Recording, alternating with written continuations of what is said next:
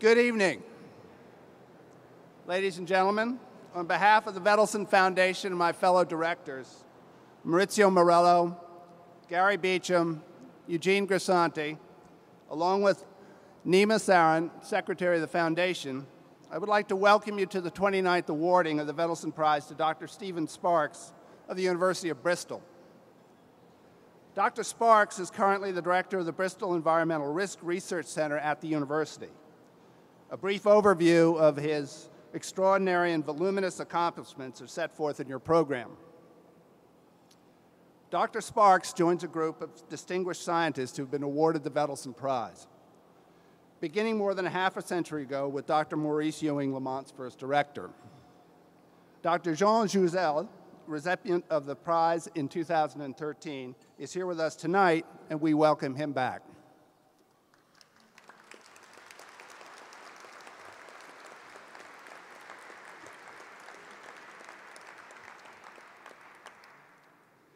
As you know, the prize is given for outstanding achievement in the sciences, resulting in a clear understanding of the Earth, its history, or its relation to the universe. This pursuit has and always will be an inviting challenge for mankind to pursue. The prize was established by the Vetlesen Foundation in 1959, and this year's recipient, Dr. Sparks, was selected by a 6-member jury appointed by the President of Columbia University. The Vetlesen Foundation itself was established in 1955 by a gift from Georg Unger Vetlesen shortly before he died. Mr. Vetlesen, a Norwegian born in Oslo, began his career as a naval architect after graduating from Imperial College in London. He emigrated to New York prior to 1920, where he eventually met and married my grandmother, Maud Mannell, the widow of Ambrose Mannell, a distinguished alumnus of Columbia University. After marrying in 1932, the Vetlesens pursued his lifelong love of sailing with the purchase of E.F. Hutton's Hussar, which they renamed Vima, a combination of their two names, Vetlesen and Maud. More than 20 years later, she would play an important role in Lamont's history. With the Second War approaching, the Vetlesens became active in supporting the Norwegian resistance against Germany. After America entered the war, Vetlesen was made a U.S. citizen, commissioned as a commander of the U.S. Naval Reserve, and in the summer of 1943, he was assigned to the Allied Special Forces headquarters in London to coordinate resistance activities in southern Norway and Denmark. At the conclusion of the war, in recognition of his service, Vetlesen received nearly a dozen awards from 5 countries, including the United States. In an interesting side note, my grandmother also received the highest award from Norway in recognition individually of her support. After the war, Vetlesen returned to private life, where he resumed his quest for stronger economic and cultural ties between Norway and America. In addition to his successful career as the executive of the Norwegian American Line, he co-founded the Scandinavian airline system, now known as SAS. He became an officer and director of the American Scandinavian Foundation based here in New York, whose mission is to promote cultural ties between America and Scandinavia. Coincidentally, shortly before Vetlesen's death, Dr. Ewing of Lamont was searching for a vessel capable of global oceanographic research. The ship he found was, by happenstance, Vima, the Vetlesens' old yacht. A short time later, in 1958, with a grant from the Foundation to support the publication of research findings of Vima cruises, the beginning of a long relationship between the Vetlesen Foundation and Lamont Doherty began. As the Foundation has grown, its support has widened to many other research institutions. These include, among many, Woods Hole, Scripps, University of Washington, Oregon State, MIT, BIOS, University of Texas, University of Miami, University of Rhode Island, along with Lamont. Of those many annual grants, the majority are designed to support studies seeking to better understand the complex Earth systems that affect the variability of global climate. Over the past 20 years alone, the Vetlesen Foundation has made more than $75 million in grants directed to this area of climate research, the vast majority of which were unrestricted funds. More than 20% of that support has been directed to Lamont Doherty, reflecting the long-held respect of the institution, its leadership, by the foundation and its directors. Dr. Sean Solomon, who became director of Lamont in 2012, has had an extraordinarily rich and diverse career, which if I tried to summarize properly would mean we probably would not have dinner for quite some time. However, a few highlights. Dr. Solomon graduated with his PhD in geophysics from MIT in 1971, where he continued to conduct research and teach for the next 2 decades. He went on to become the director of the Carnegie Institution's Department of Terrestrial Magnetism for nearly 20 years before assuming his directorship of Lamont. He continues as head of the Messenger mission to Mercury, which followed previous exploratory missions, Magellan to Venus, the Mars Global Surveyor, and the Grail mission to the Moon. Dr. Solomon is a member of the National Academy of Sciences and the American Academy of Arts and Sciences. Most recently, this past autumn, Dr. Solomon was awarded the National Medal of Science, recognizing his many achievements, and joined 2 previous Lamont honorees, Maurice Ewing and Wallace Broecker. So without further ado, ladies and gentlemen, Dr. Sean Solomon.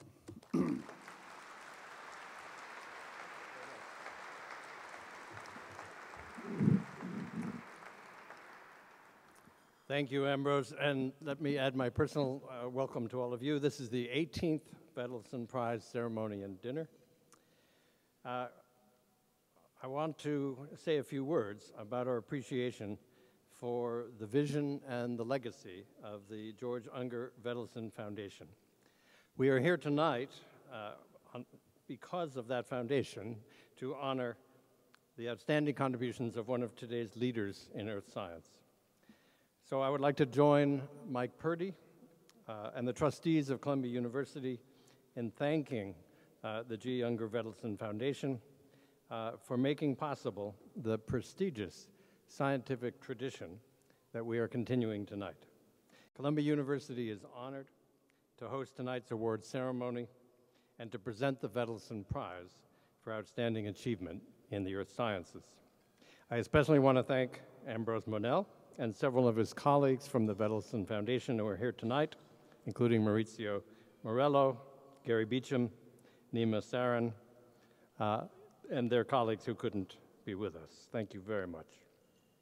The Foundation's profound appreciation for the power of earth science to expand the frontiers of knowledge for the benefit of humanity is rare and exemplary. Your generous and sustained commitment to the support of research and discovery conducted by institutions such as Lamont Doherty Earth Observatory is deeply appreciated. Among those here tonight are dozens of Lamont's research scientists. You might not know that, they're out of uniform. But I'm sure that every one of them joins me in thanking the Vetlesen Foundation for its extraordinary support of our institution and our science, which this prize profoundly represents. Thank you.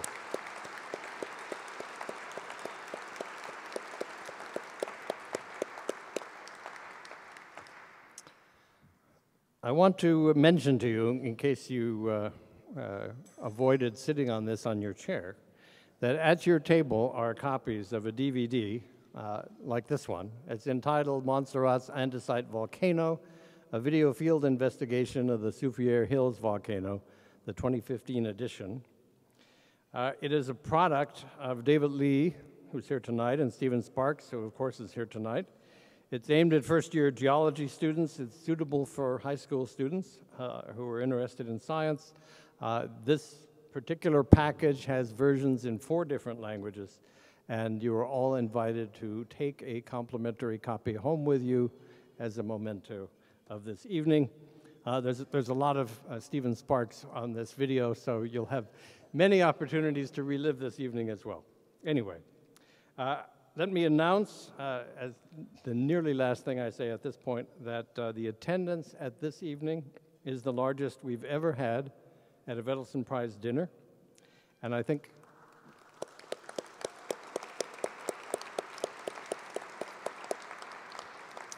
the size of tonight's guest list is a testament to the far-reaching impact of the work of tonight's prize winner.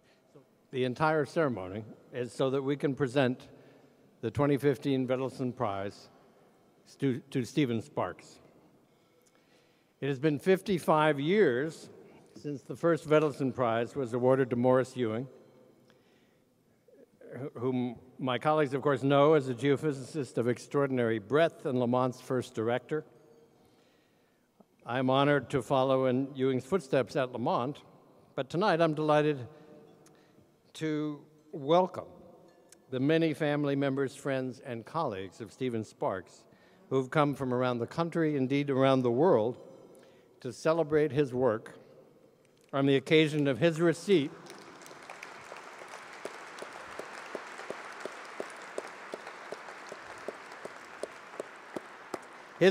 of the premier honor in the earth sciences, the Vetlesen Prize. Stephen Sparks is the world's leading volcanologist.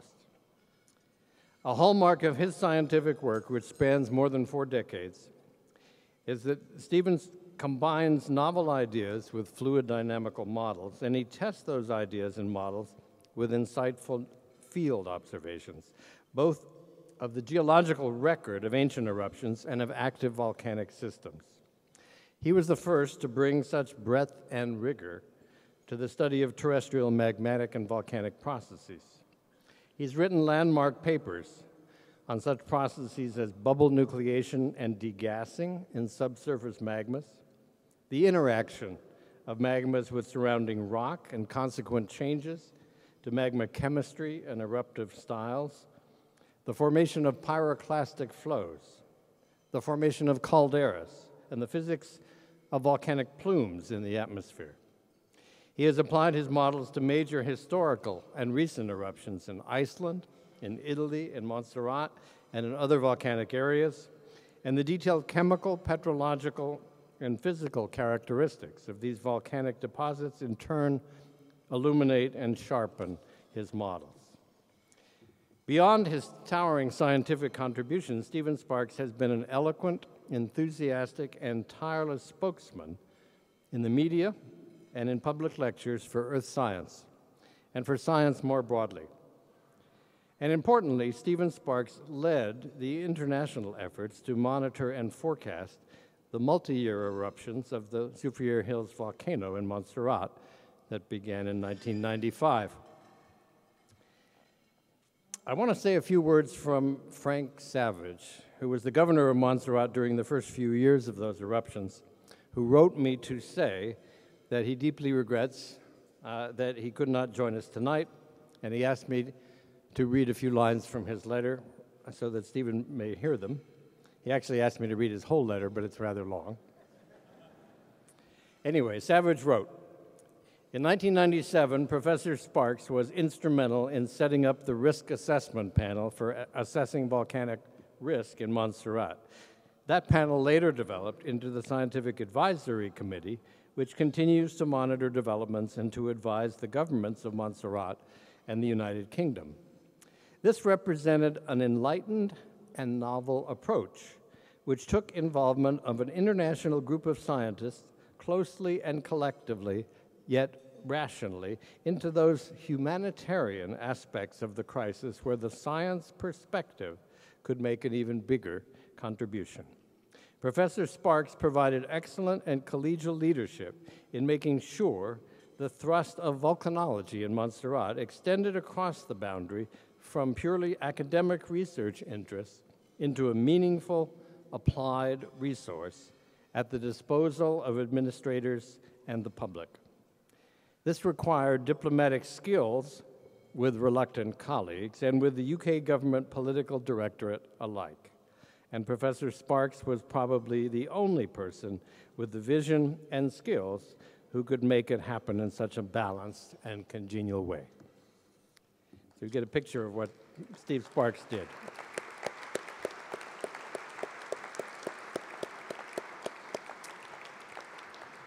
So tonight, Stephen Sparks will be presented with the 29th Vetlesen Prize medal as he joins several generations of recipients whose extraordinary achievements in the earth sciences have been recognized with this prize. Making that presentation will be Columbia University's Executive Vice President for Research, So it is now my pleasure to introduce my long-term friend and colleague, Michael Purdy.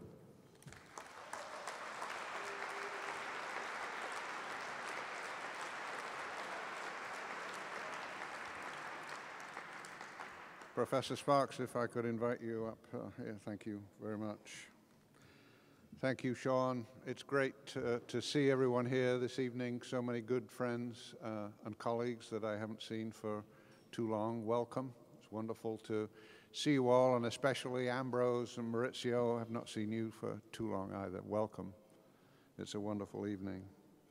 And the evening, of course, is exclusively to honor Professor Stephen Sparks, and it's a genuine privilege to recognize someone of his outstanding professional stature. As Sean's already mentioned, it was on an evening in March 55 years ago on this very stage that Doc Ewing stood, not as the founding director of Lamont Geological Observatory, but as the 1960 Vetlesen laureate. University president Grayson Kirk presented him with that first prize as Vetlesen president Henry Walters looked on. The Vetlesen Foundation set a number of important precedents that night. Their vision was prescient. Ideas of continental drift and plate tectonics were only tiny glimmers in 1960. The ocean's role in the control of global climate was not understood at all. Earth science in general and marine geology and geophysics in particular had no robust, overarching framework within which it could be understood and quantified. The foresight displayed by the leaders of Vetlesen all those years ago, the foresight to support the best geoscience research at the nation's leading universities, has had impact around the globe that is in no way linearly related to the magnitude of the investment.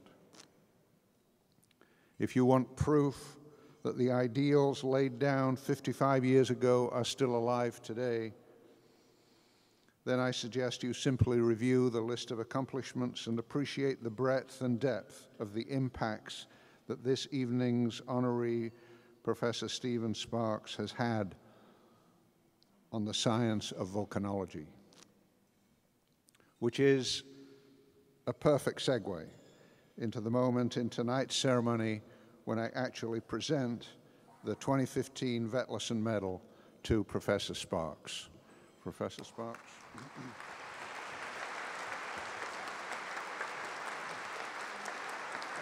very much.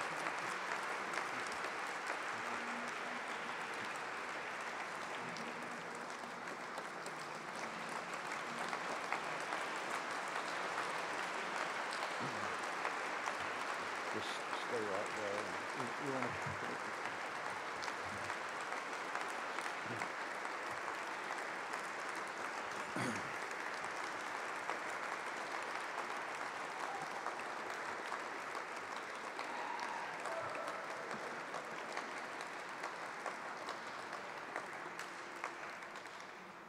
Thank you all. Now I will read the citation that goes along with the award. Over a career spanning more than 4 decades, you have revitalized the fields of volcanology and petrology. Your discoveries regarding how volcanoes behave and how they are fed by deep magmatic systems have forever improved our practical understanding of volcanic hazards around the globe. You turned what were mostly descriptive disciplines into a mature science in which field observations, physics, and chemistry are combined to address general processes as well as local observations of plutonic and volcanic deposits. Your work monitoring and analyzing the eruptions of Montserrat Soufriere Hills volcano that began in 1995 helped to show how small variations in physical conditions within a volcano's magma chamber can turn a steady eruption into an explosive one. You pioneered methods for assessing the dangers posed by volcanic eruptions, helping governments to improve decisions about evacuations and rebuilding. Through your extensive field work and fluid dynamical models, you have bridged gaps between the phenomenological, physical, and mathematical sciences to make sounder and clearer our understanding of the dynamic Earth. Due to your tireless efforts, physical volcanic models and volcanic observations now integrate a wide scientific community, and follow-on research is rapidly advancing. An outstanding researcher and educator, you are an inspiration to scientists young and old, and an effective and enthusiastic spokesperson for the field.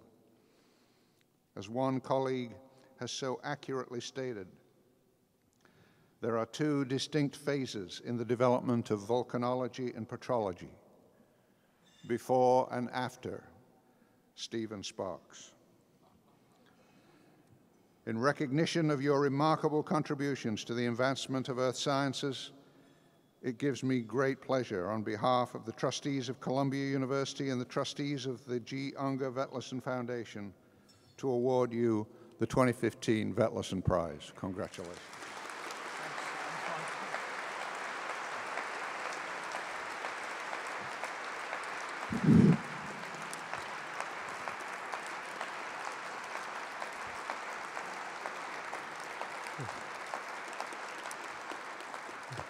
Professor Solomon, Professor Purdy, distinguished guests, ladies and gentlemen.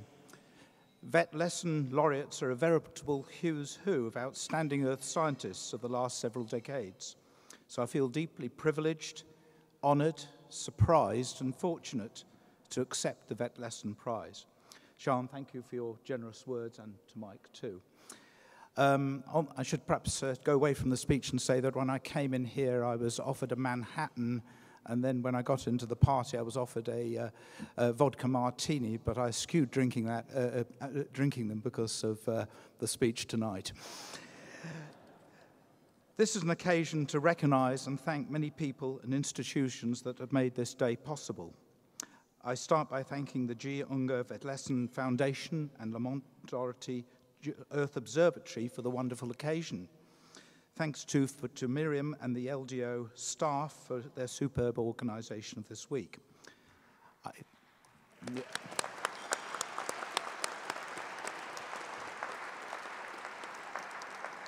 I thank those who nominated me and the Vetlesen Committee for choosing me. It's an extraordinary and emotional experience to be surrounded by many colleagues, friends, and family who have been important in my life in this superb setting. So I would like to celebrate tonight collaboration, cooperation, friendship, and family. Most medals and prizes in science recognize the achievement of individuals. However, much of science advances by the collective efforts of many individuals, sometimes competing, but more often collaborating. Many of the major challenges in earth science require interdisciplinary work. Collaborating with mathematicians and physicists has been important to much of my own research. Tonight's an opportunity to thank, in particular, a long and stimulating professional relationship and friendship with Herbert Huppert. Thank you, Herbert.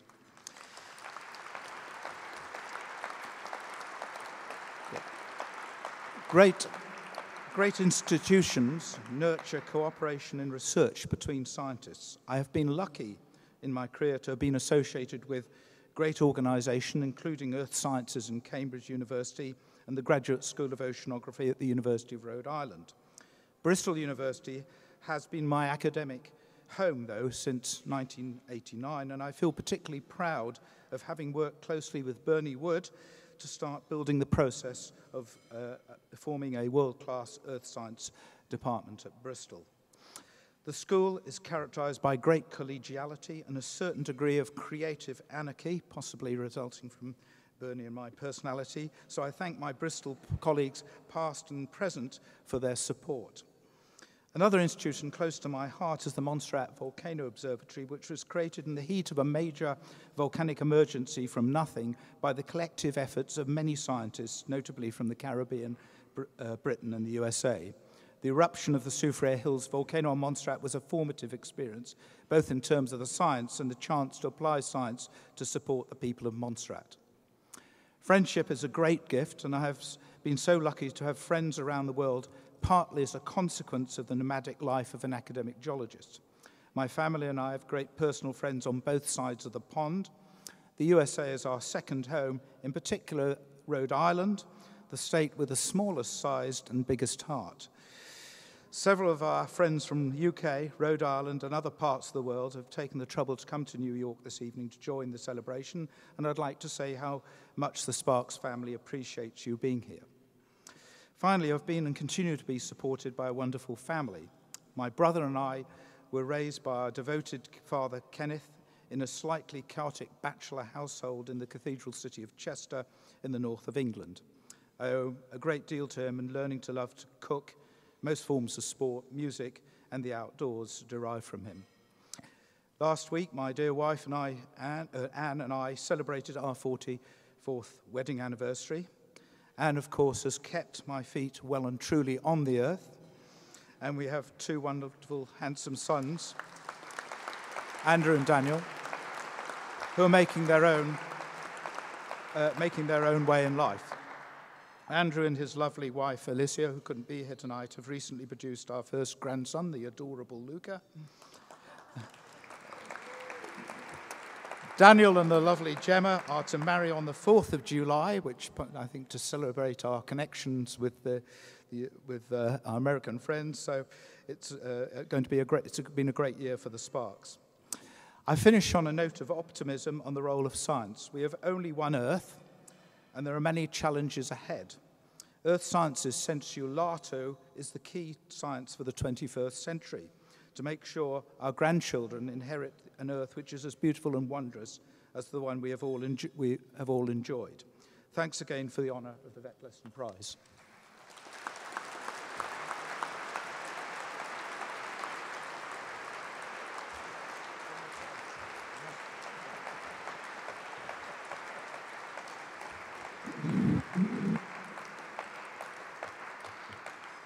Thank you, Stephen. Congratulations again.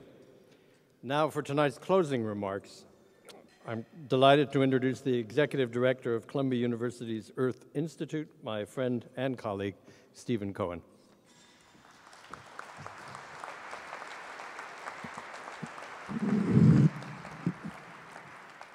Thank you, Sean. What a wonderful, warm evening in this wonderful, iconic space. On behalf of the Earth Institute, let me conclude this evening's proceedings by congratulating the 2015 Vetlesen Prize awardee, Professor Stephen Sparks. In the words of Earth Institute science writer Kevin Krachek, Professor Sparks taught us that, quote, volcanoes can have multiple personalities, peaceful one minute, explosive the next. And Professor Sparks has untangled these complicated states on land and at sea, improving our ability to see deadly eruptions coming. Congratulations, Professor Sparks. I'd also like to acknowledge and thank the Vetlesen Foundation trustees that have joined us here tonight, Ambrose Monell, Mauricio Morello, Gary and Faye Beecham. We're really grateful for your support of this award and of the Lamont Observatory. The Lamont Doherty Earth Observatory, and indeed the entire Lamont campus, are the scientific heart of the Earth Institute. The importance of earth science and earth observation is growing as our population grows.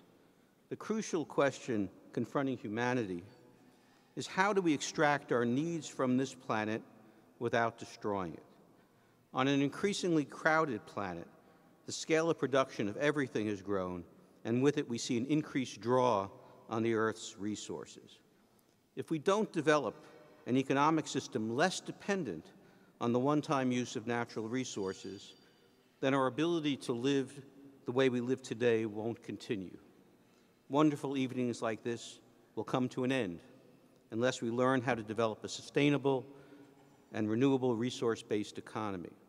The management, which is my field of study, is actually more than finance, strategy, and marketing.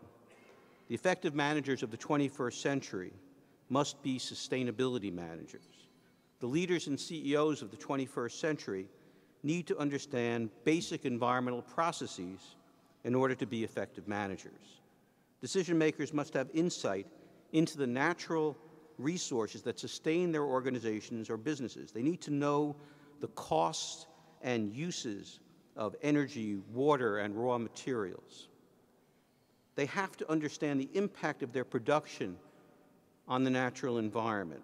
To be sustainability managers, we need to enhance our understanding of our home planet. And to do that effectively, we need great philanthropic leadership, such as the historic work of the Vetlesen Foundation. We need to provide more public and private funding of Earth system science.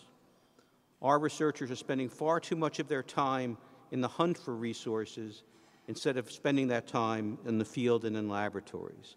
The Earth Institute is pursuing partnerships with organizations all over the city, state, and nation and globe to fund the critical work supported tonight by this wonderful foundation. What could be more important? And while our knowledge of the Earth continues to grow, our ignorance of some of its most fundamental processes remains staggering. Humanity requires far more Earth observation and analysis than we have completed to date. The work has just begun. The scientists on our Lamont campus and tonight's prize winner are among the world's top Earth system scientists. I'm confident that as our knowledge grows, we'll learn how to develop an economic life that maintains rather than destroys our planet's resources. I'm counting on human ingenuity to solve the sustainability problems that humankind faces. Earth observation and analysis is not a luxury item, but a necessity. Tonight, we acknowledge excellence in the science of understanding our home planet.